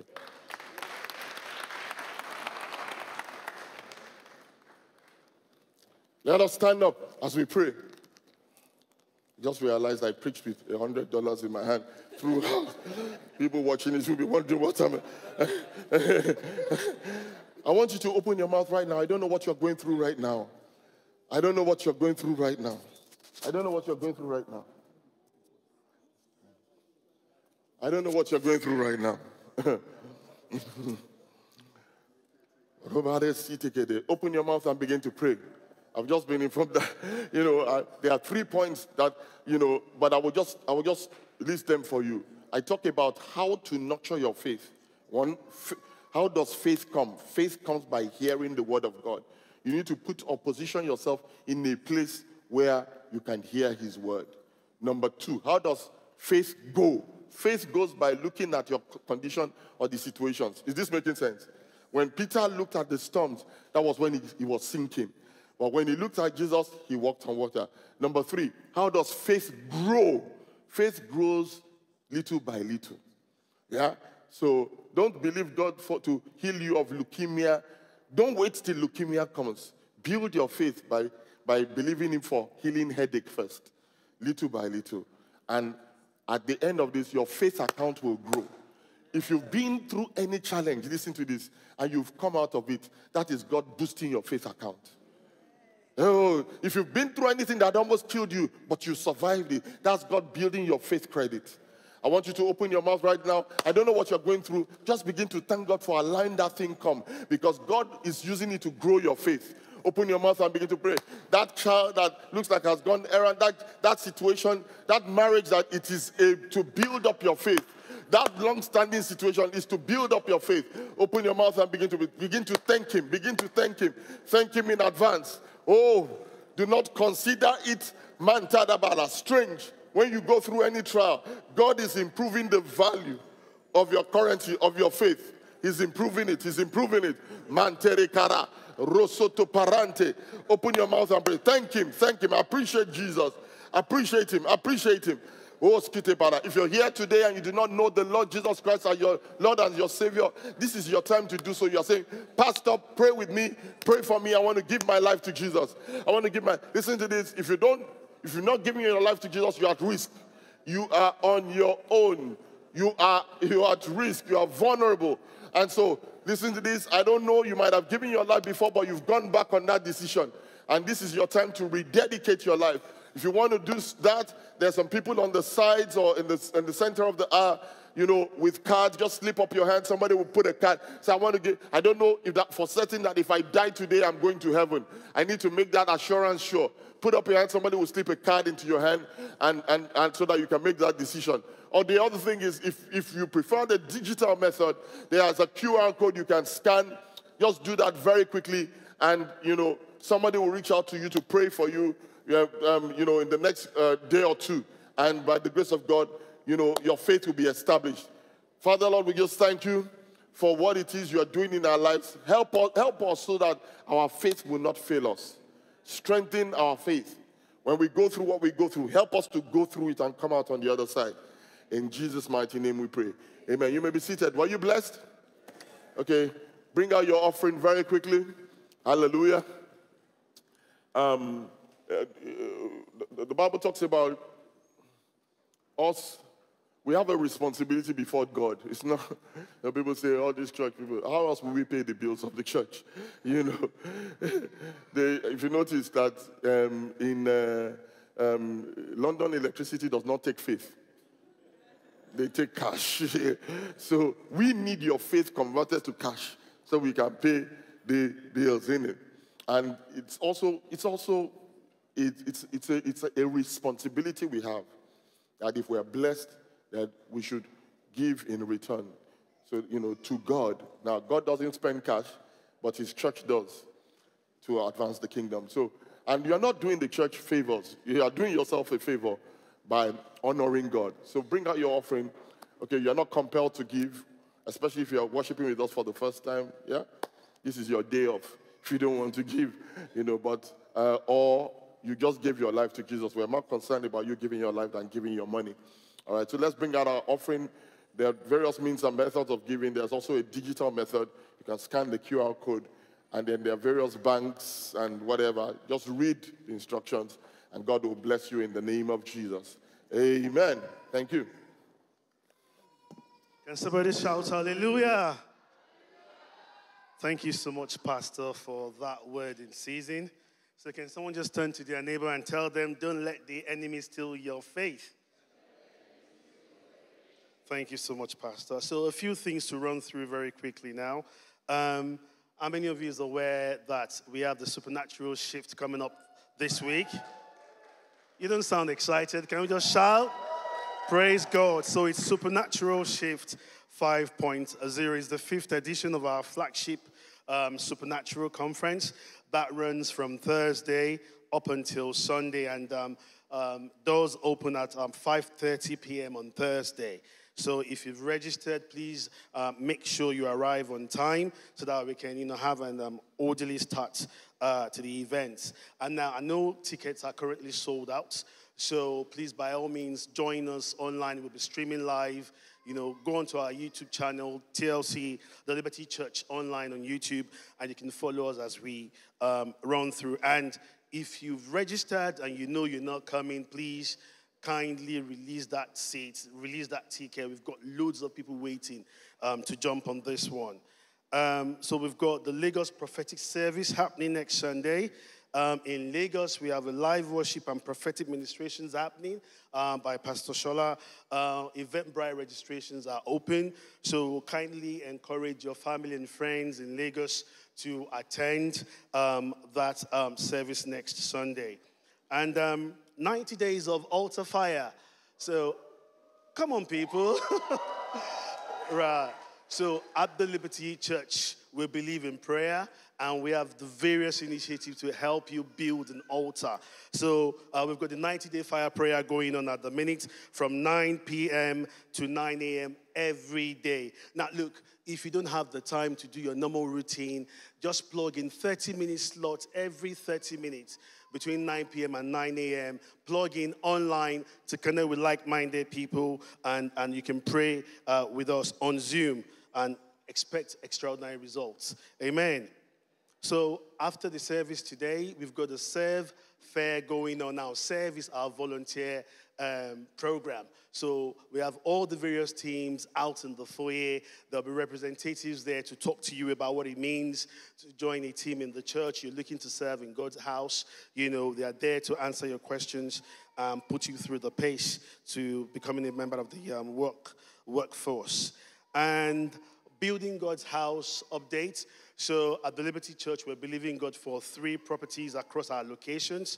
So people are already giving. And if you want to be a part of that, there is a QR code on your screen at the minute, please. You can scan that to give as the Lord leads you towards us purchasing properties for our locations. And so far, we've raised £1.25 million. Thank you so much for your generous giving. Praise God. And in the last week, we raised £3,000. So the objective remains, those 3 properties. So be a part of that. Let us build our Father's house together. And very quickly, so PB has got a new book. Hallelujah. Becoming a Woman of Prayer. You know, so awesome time yesterday here when PB launched that book. So at the end of the service, PB will be out in the foyer signing the book. So I encourage you all to, you know, seize that opportunity. I'm sure PB has words ready to, you know, to give to you as she signs that book. So kindly make time to get that done. And lastly, can I just ask that the slides and the promos for Supernatural Shift is placed. Thank you. God bless. The Lord calls this house the house of prophets. What is the gate? The gate is the place that restricts the access of evil and allows the access of good. Anything trying to traffic illegally in your life, tonight I restrain access into your family, and I decree and declare that your house or your life is a holy district. Many times we talk about Jesus as Lord, not because we are affiliated with him as Lord, but because his title is Lord. And you need to know where you stand. Do I call him Lord because that is who he is, or I call him Lord because actually I have submitted to him as my Lord? When you see someone growing in the spirit, know that he contends with so many things. This encounter is designed to open your ear in the spirit so that you can hear the things of God. A servant is someone who is willing to accept whatever is given to him. A prophet is someone who speaks on behalf of God. Occupy till I come. This gospel must be preached in all the earth. Oh my God, I see a gate open in the spirit.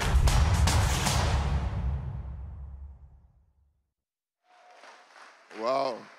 This week is going to be bloody for the devil. It is serious. There are some serious, firebrand people. These are people who have, shifted things in their various spheres. I mean, one of the people, the last person that came out was Pastor Satish Kumar. Some of you know the story. But I won't tell you. But he pastors, they call it the 3rd largest church in the world. And before he actually started our church, we were... All right. Thank God for good wives. Before they keep you looking good. Before he started the church, he was an evangelist, and we sponsored him for about 2-3 years, sending more than that, a number of years, probably close to 5 years, just giving a certain amount a month. And one day he just flew back from India. He said, "Pastor Sola, please stop that money." I said, "Why?" He said, "God has helped us." And at the time there were about 50,000 members. Now there are 330,000 members. And God sent him back 17 years later to come and encourage my own faith. So this is going to be a powerful, I don't know about you, but it's going to be a time to remember. It's going to be action-packed. I don't know. I think they say that it's fully booked now, but we're trying to, this week, we believe spaces will be made available. So keep your eyes open and move fast. Hallelujah. But this is one event you don't want to miss. If you're in London, make sure you are physically present. It doesn't matter whether you're in ministry or not. It will help your business. It will shift things in your life to the right place. We've come to the end of the service, and today we have a bumper harvest. Yeah, so we have a lot of baby dedications. Now, how many of you know that's an answer to prayer? Let me also say something in advance. Sometimes you always have the odd person who gets offended at a baby dedication. We've had emails and letters sent to us that, they didn't spend enough time on their baby or whatever it is. See, I think they had about 6 babies or something to that. 1, 2, 3, 4 plus 5, a 5-year-old dedication and a number of birthdays. Unless you want to stay here till 4 o'clock. So we will just believe that a service doesn't have to last for eternity to have eternal value. Please don't send me any email. I will return it to sender. God bless you. Please just appreciate what it is we do.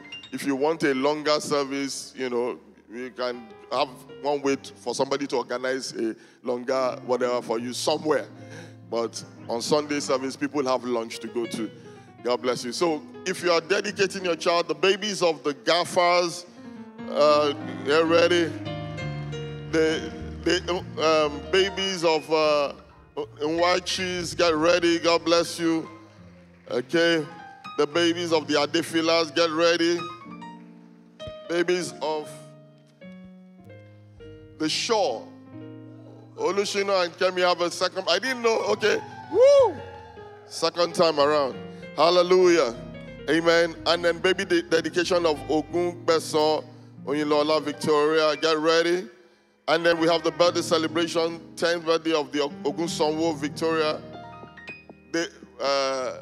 And then Buki Daniel is celebrating a milestone birthday.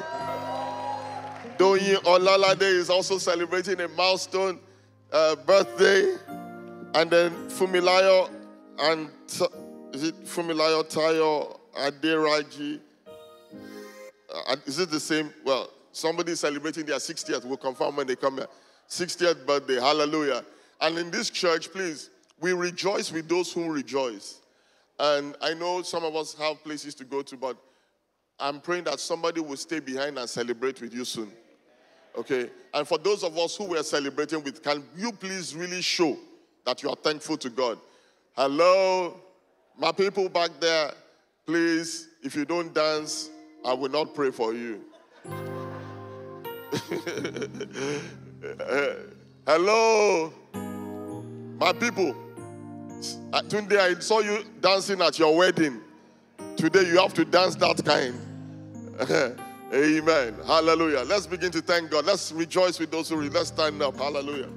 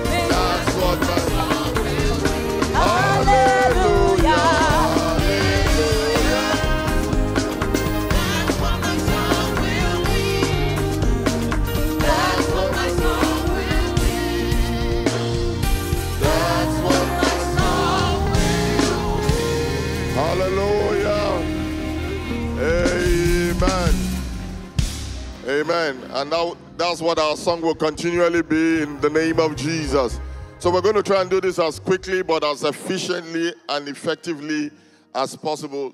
So division of labor. Pastor Bims will do the dedication for the babies, and then I will take the birthdays, and then I'll pray for everybody afterwards. Is that okay? Hallelujah. So Pastor Bims. Praise the Lord.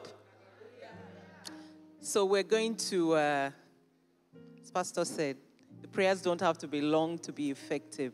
Father, we just thank you. We thank you for all of these gifts.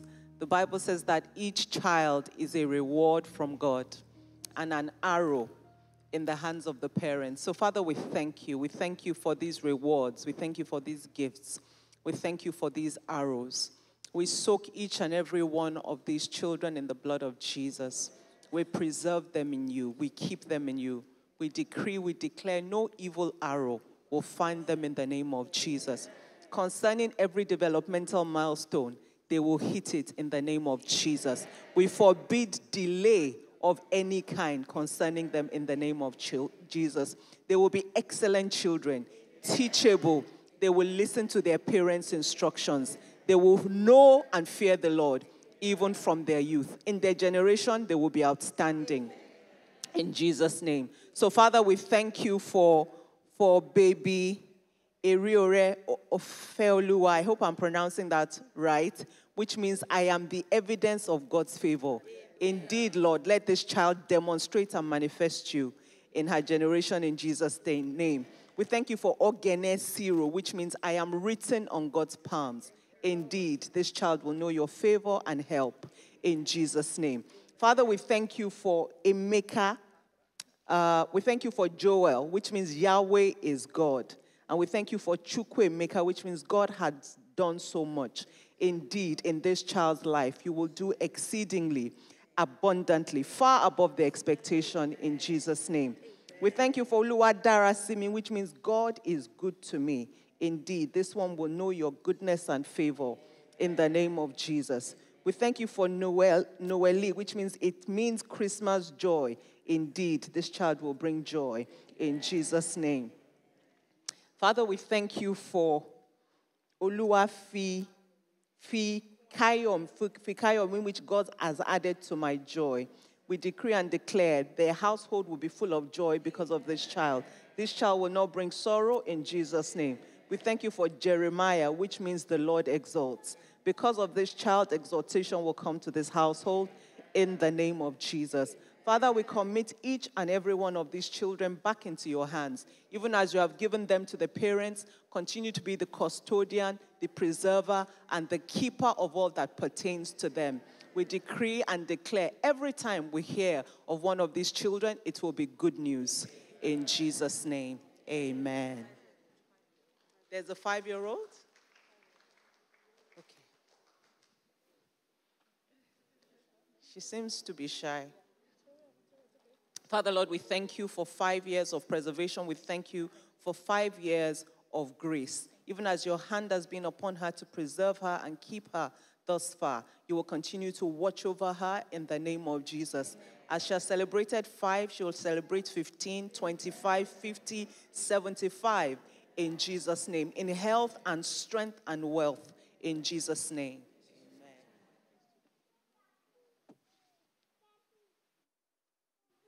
Hallelujah. Amen. So I take over from here, and we're celebrating the 30th birthday of Buki Daniel. Woo! Hallelujah. Amen. And Donyi Fola-Alade, where's she? Woo! And Aderaji. Oh, okay. Hello. How you doing? All right. 60. Well, you don't look it. Amen. That's why I was looking somewhere else. I'm like, well, all right. I was looking for 60 and I didn't find 60, but I believe what you say. Amen. Can you please step forward, the young ladies, please? Amen.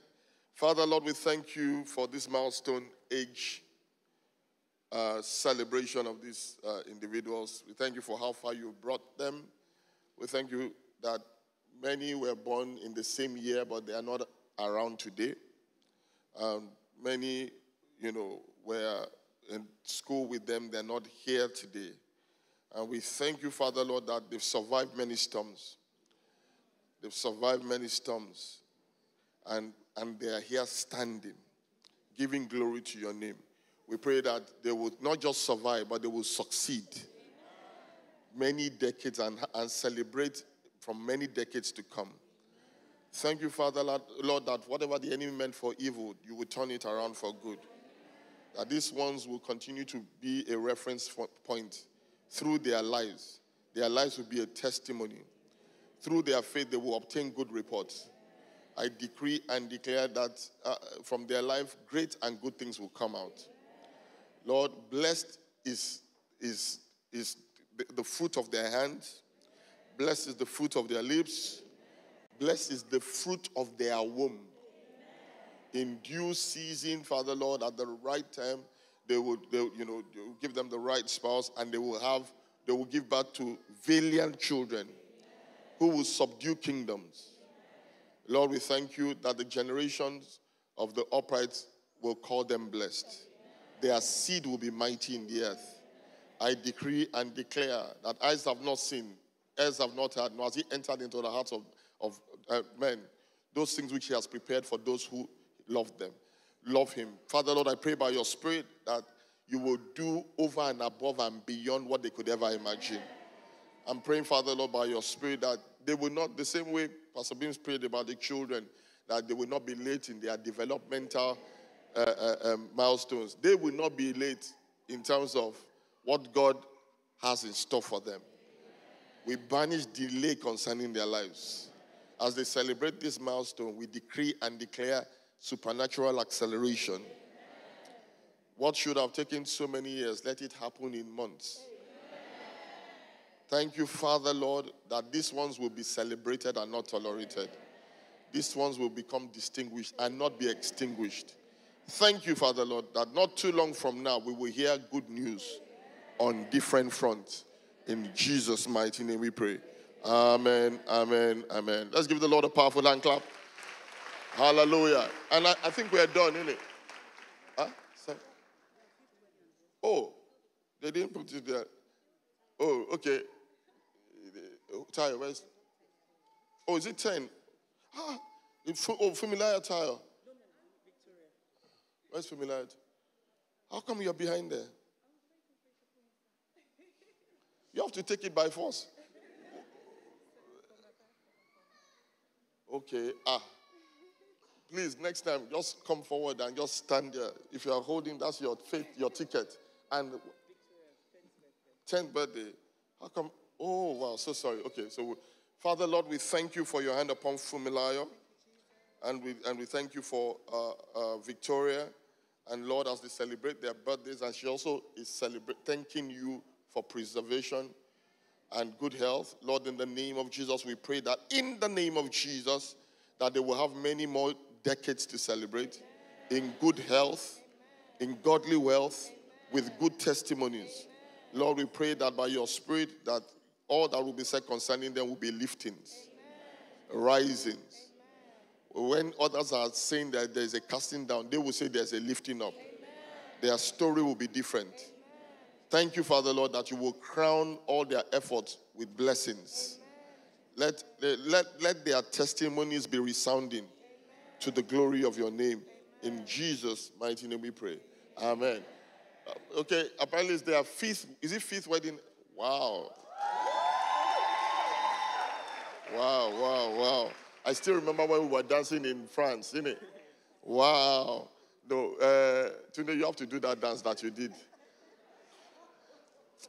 Let me spare you. Amen. He said, please. Now that you've gone to business school, you don't want to now rejoice. Don't worry, I'll spare you for today. Another day will bring you. Wow, amazing. You know, it shows we are growing older. 5 years and 2 babies afterwards. Hallelujah. Father, Lord, we thank you for their wedding anniversary. We remember the day. We remember the wedding plans. We remember the various celebrations. Now we are in the marriage. We thank you, Father, Lord, because the marriage is not the wedding. And we thank you that indeed that this marriage, the wine will get sweeter. We know that the wine is better with age. And so, Father, Lord, we pray that this will be their story. Amen. It will be vintage wine. Carabados.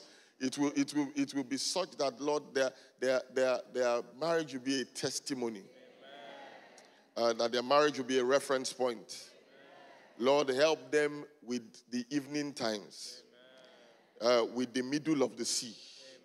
And when the storms come raging, you will fortify them. That they will not just survive the storms, they will succeed. We pray blessings over their home. We pray blessings over their children. We pray blessings over all that they lay their hands to do. And we decree and declare that we will come back to celebrate not just 5, but 50 years. Not too long from now. In Jesus' mighty name we pray. Amen. And then, hallelujah. Can I pray for those of us who stayed behind? We deserve prayer, innit? Father, Lord, we thank you because your word says to rejoice with those who rejoice. Lord, some of us had places to go to, but we stayed behind. And we sowed a seed of time. Lord, the same way we have sown a seed in these people's lives, let us receive a harvest. And we decree and declare that not too long from now, anybody that has any expectation and it feels like it has been cut short, let these people's testimony be a reference of faith. Let it be an advertisement for us that indeed God can do the impossible. Not too long from now, somebody who has been diagnosed with a terminal disease will come back and celebrate a milestone. Somebody here who has been diagnosed has not been able to have children will come here and celebrate dedication. Somebody here who thought their marriage was over will come here and celebrate many decades of marriage. And Lord, somebody here who looks like they are financially despondent, not too long from now will celebrate a turnaround in their finances, in their businesses. Lord, strengthen each one of us faith. As we step out of this place, let us step into victory in every area of our lives. In Jesus' mighty name we pray. Amen. Okay, so I've been told to tell you, please, just for a minute, if you can just sit down for a minute, if it's okay, and we'll disperse you in a minute or so. Very quickly, please. Thank you very much.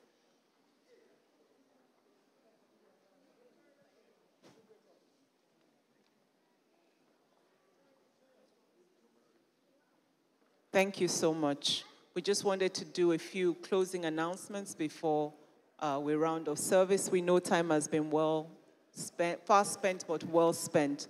Thank you for bearing with us. Just a few reminders as we begin to round up service. In the foyer, we have a help desk. If you would like to find out any information about the church or you have any suggestions about how service can be better, please be sure to visit the help desk to make your suggestions or request information. We'd also love you to follow TLC on Instagram, either my page, or could we please just have a moment's quiet? We're almost done. Thank you so much. If you could please follow myself, Pastor Sola, and TLC on Instagram. It's a great way to be updated about what is going on in church. It's one of our key forms of communication. So please, if you're here for the first time, we'd love you to follow TLC online. Also, after each service, we have a prayer line. If you're believing God for something, you'd like somebody to agree with you, maybe concerning a job, a home, or healing, anything, please come to the front of the auditorium at the end of the service, and our ordained leaders will be here to pray with you and join faith. We always have very, very powerful testimonies. Also, if you're here for the second time, we have a gift for you. If you want to make your way to the back of the foyer, you will be given your free book.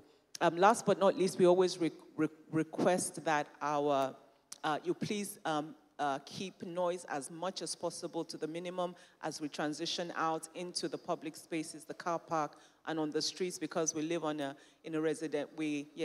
situated in a residential area, and we want to make sure that we continue to be on good terms with our neighbors. Last but not least, I'd like to welcome our first timers. We know that on a special day like this, we have lots of people who are at TLC for the very first time, and we want to celebrate you and appreciate you and tell you a little bit about TLC. Currently, TLC meets at 4 locations. So apart from the Liberty Point that we're situated in here, we also have a East London location in Canary Wharf, a North London location in St. John's Wood and Croydon.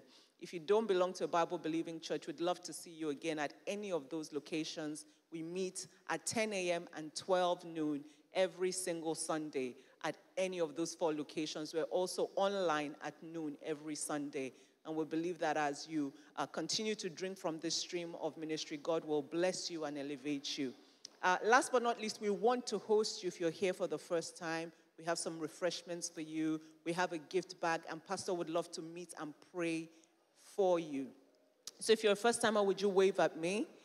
God bless you. Please, if you want to grab your bag, whatever it is you came with, these beautiful ladies waving at you would love to direct you into the reception area. Can you please just move out into the aisle with everything you came with? Yes, let's make them feel welcome as they transition into the reception. God bless you. Please, let's keep clapping for them.